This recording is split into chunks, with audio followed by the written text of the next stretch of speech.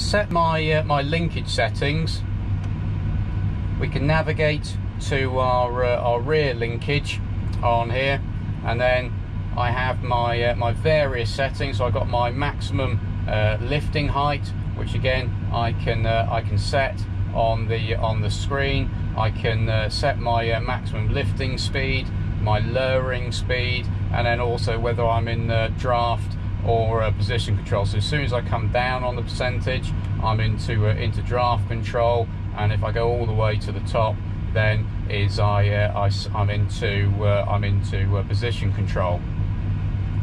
Down on the armrest then is I got two buttons here. I can unlock the linkage, and then for here I have my my depth wheel for the linkage. If I roll it back towards me, then I'm raising the linkage, and if I roll it forwards, I'm going deeper with the linkage.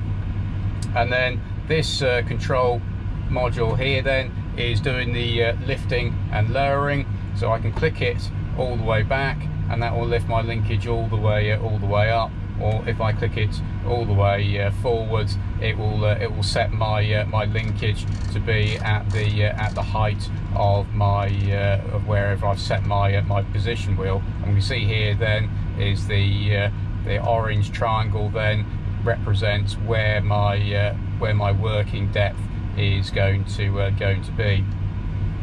We have the same control then for the front linkage. So in this option of this tractor here is I got comfort front linkage with position control. So I have my depth wheel on this side, and again my my linear control then for the linkage. But the good thing is I've got proportional control over my rear linkage. So for hooking up onto implements, it's nice and simple.